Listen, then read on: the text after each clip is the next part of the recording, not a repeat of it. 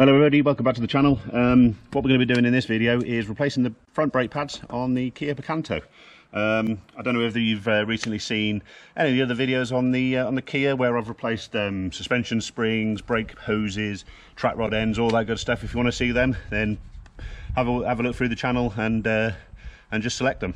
As I said, in this one we're going to be replacing the front brake pads because they are quite low. I'm surprised they've actually we're actually doing any braking, to be perfectly honest, at the minute. So what we're going to do is we're going to whip the caliper off, pull the pads out, swap them out, and take you along for the ride. Thanks for stopping by. Okay then, to get the caliper off, what we need to do is remove the two slider bolts. We're not replacing the disc on this, so we don't need to remove the carrier, simply just the caliper part. So in order to do that, it's 14mm spanner. Crack them off. They are tight, but they're not too bad. There we go, and then they'll come out quite simply. There we go, there's one.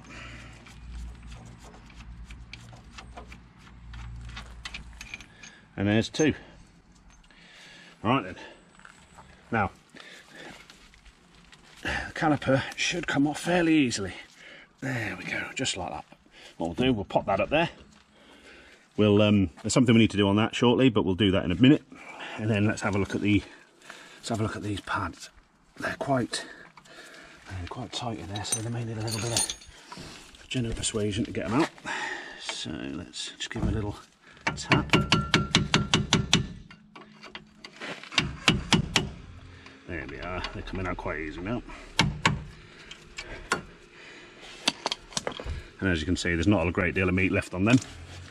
Yeah, that one needs help as well. What we'll do, where the pads mount, we'll give them a good clean out.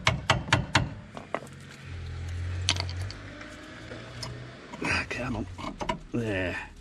Yeah, they've definitely seen better days then. Right, so these little plates, these little spring plates, pop off, and as you can see, they're quite heavily contaminated with brake dust. So what we'll be doing is we'll be giving that a good clean, and the same with the one at the top, because at the end of the day that's where the pads mount into, and they need to be able to move quite freely. So if it's all dirty, corroded and horrible, they're not going to be as effective as they should be. So what I'll do, I'll get some of my wipes, give them a good clean, and then we'll come back to it in a second.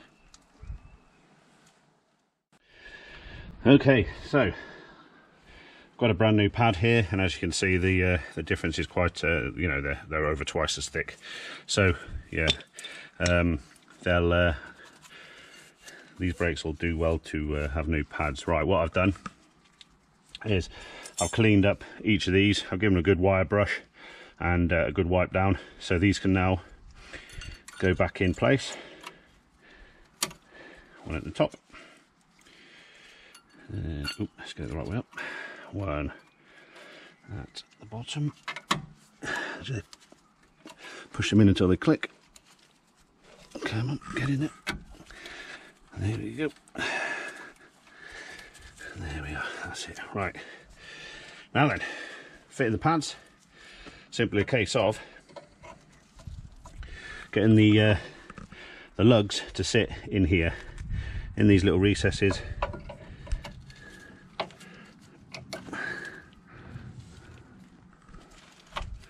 And there we go, that's one in. That's the first one. And the inside one has this little bracket on it.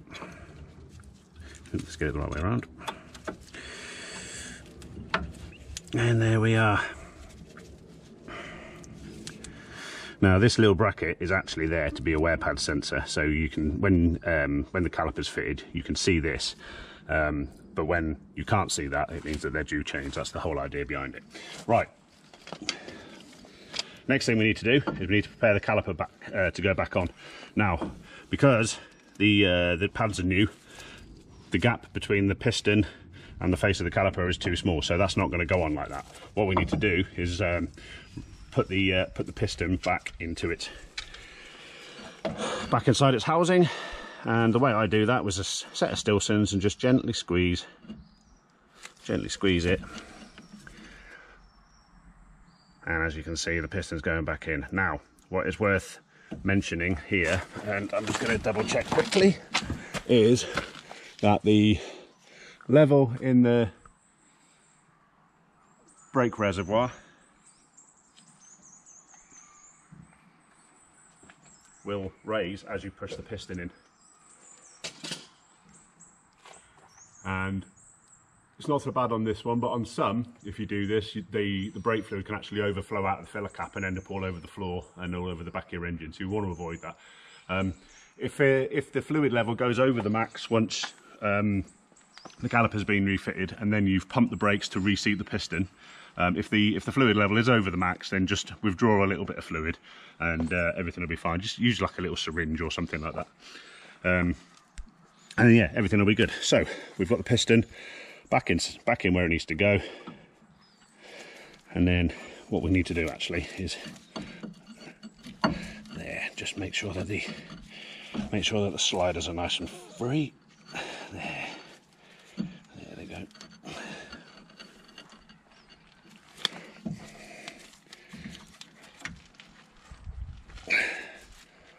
There we are, that's free as well. Okay, right then, let's get the caliper back on.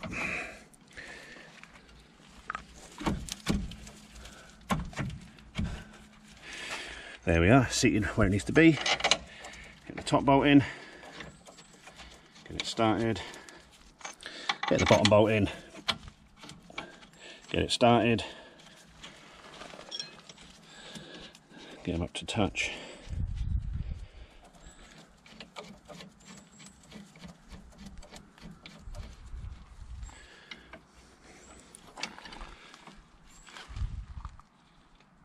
Nip them up,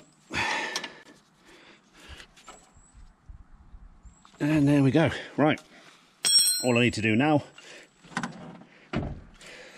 is just pump the brake pedal to reseat the piston. Okay, what I'm going to do is I'm going to pump the brakes now, and there we are. You can see the caliper moving, and that is the piston reseated where it needs to be, up against the pads, and the brakes will work nicely now. And there we go.